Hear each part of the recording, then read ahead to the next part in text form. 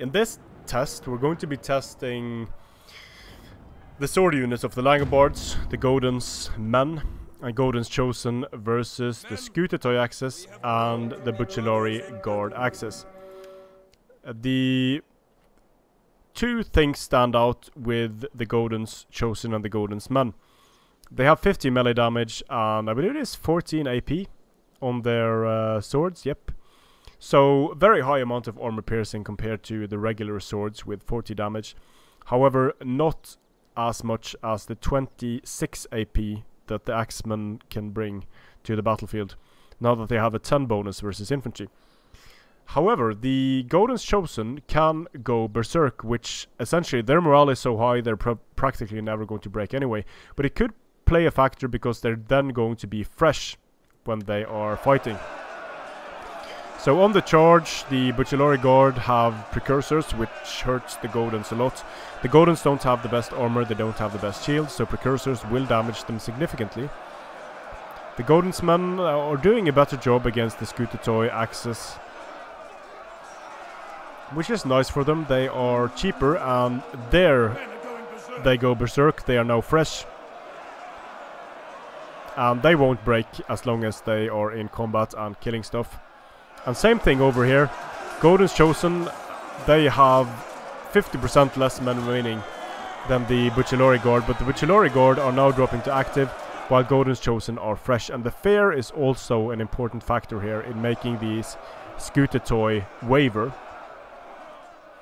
Same thing over here. The killing power of the Bucellarii Guard is better than that of Godans Chosen. But being berserk and having such high morale, they're just not going to break. And even the lowly Godansmen managed to destroy the Scutatoy Axes here. And here we have Godans Chosen, 25 men remaining, but very important, they're not breaking with 25 men remaining. So they might be able to do this.